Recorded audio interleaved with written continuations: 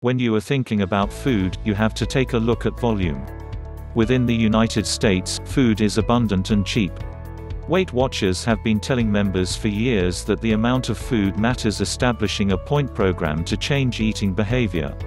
Setting aside what we consume, we as a nation eat too much as a percentage of what our own body converts to energy our body expels in the way of physical activity.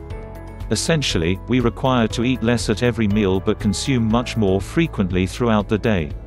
This is most difficult in social situations when certain eating habits are acceptable and others are not appropriate.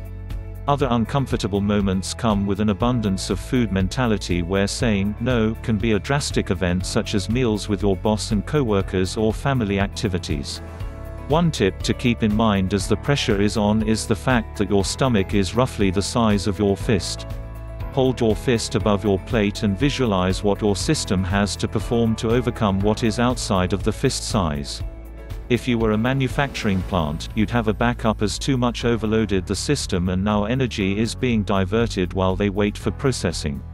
If you're just starting to reduce your food consumption and you're wondering how to deal with objections, you've got some options. Even though most persons are aggressive on the front end of the social eating, they are hardly ever aggressive on the back end. Once they've gotten you to accept their request for the acceptance of food, they hardly ever care if you eat it all. The job is done. The offer was made and accepted. Follow-up is about as applicable much like anything else in life. Not many people cares to do it. You're now free to ditch the plate. Turn the tables with your food-pushing friends. Every year numerous non-profit organizations have walks to raise revenue for their charity.